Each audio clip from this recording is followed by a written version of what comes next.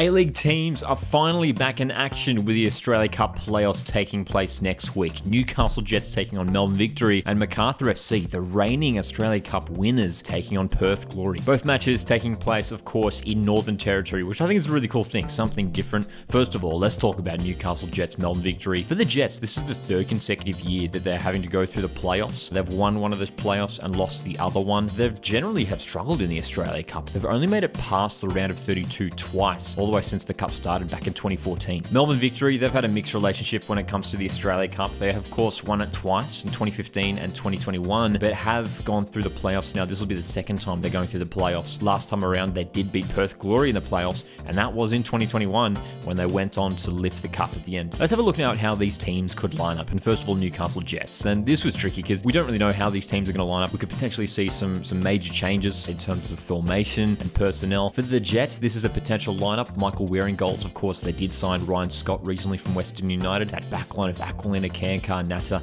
and Ingham. A midfield of Timmins, O'Neill, and Grozos. Piscopo and Steins in there as well. Bahagia. Jets have also recently signed striker Apostolos Stamasolopoulos, so he could make an appearance in this game as well. And for Melbourne Victory, it is a pretty strong lineup that they could be fielding in this game. Paul Izzo in goals, a backfull of Guerrier, De Silva, Miranda, and Stefan Negro. We've got Chapman, Marchand, and Jake Brimmer, if he is fit to play. I mean, we'll have to wait and see. I'd be surprised if he does play, but if he's fit, you got to throw him in the starting lineup. We could see someone like Chris Economides starting in that position. Daniel Arzani to start in this game. He recently signed for Victory. Lupile, he featured plenty of times last season and could start in this game. And Bruno Fornaroli, you'd expect him to start for Victory up top. For my prediction for this one, I'm going to go for a Melbourne Victory win. I think it'll be close though, 2-1. It's always tricky predicting these games. We don't have anything to go off. Melbourne Victory though, I think on paper, their squad is just a bit stronger. Next up, the Glory taking on Macarthur FC. And this is a really intriguing matchup. Of course, as we know, the Bulls, they won the Australia Cup last year, now featuring in the playoff rounds after finishing rock bottom in the A-League last season. The Perth Glory, early on in the competition, they were runners-up in the first 2 years of the Australia Cup back in 2014 and 15, but they haven't featured in the Australia Cup round of 32 since all the way back in 2019. They've gone through the playoff rounds the last 3 years, and they haven't won a playoff match yet. They're going to be looking to get the win here against the reigning cup holders in Macarthur FC, but it's going to be a tough one. Perth Glory are a side going through a transition at the moment. As it stands, they don't currently have a head coach after Ruben Zadkovic left the club a few weeks ago. This is how the lineup could look for Glory though, if they do stick with that back five that they were playing for much of last season in the A-League. We could see Ollie Sale starting goals,